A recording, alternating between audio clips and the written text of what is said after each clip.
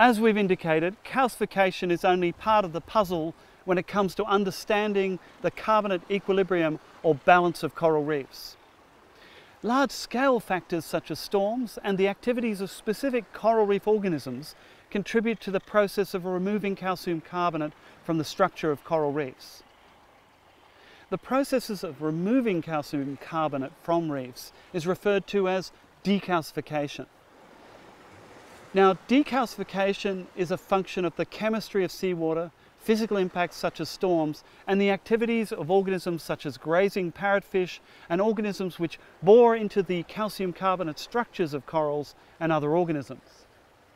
Now, one factor that influences that tendency for calcium carbonate to remain or disappear from carbonate reefs is the pH and carbonate chemistry of seawater.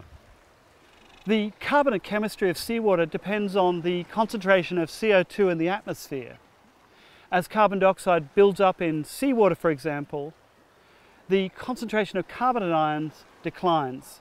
This affects the overall availability of carbonate ions for the deposition of minerals such as aragonite and calcite.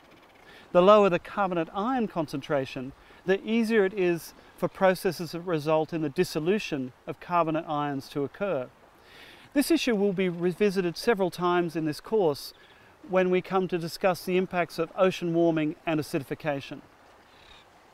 Physical impacts such as storms can have a major impact on coral reefs through the breakage and destruction of reef-building coral communities and the reefs that they build. Storms such as cyclones, typhoons and hurricanes can completely decimate coral reefs, as shown in this photograph here. However, if events like big storms don't happen very often, coral reefs can naturally recover from them. And so a storm might hit a reef like this one, but over 10 to 20 years, those corals will come back and rebuild the coral community.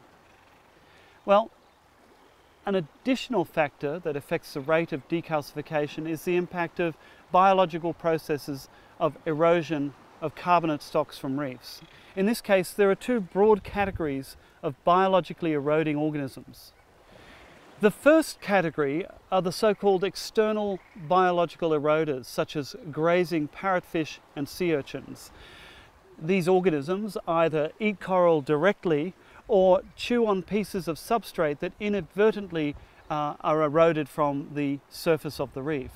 Now, constant grazing can remove enormous amounts of calcium carbonate over time, and it's a very significant contributor to the carbonate sands that we see behind us here.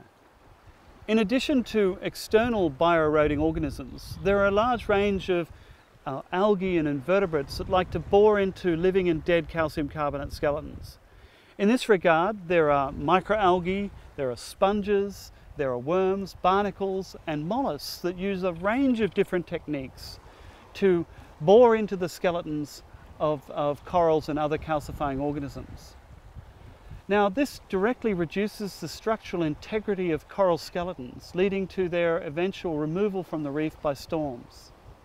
Explore the following model and complete the quiz.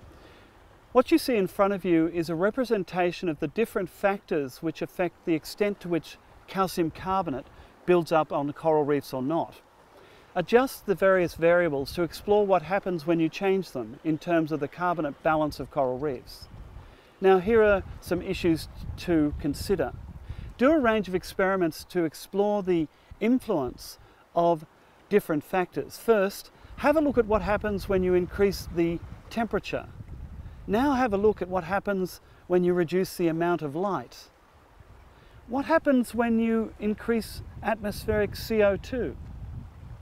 When you've completed the quiz, come back to the lecture.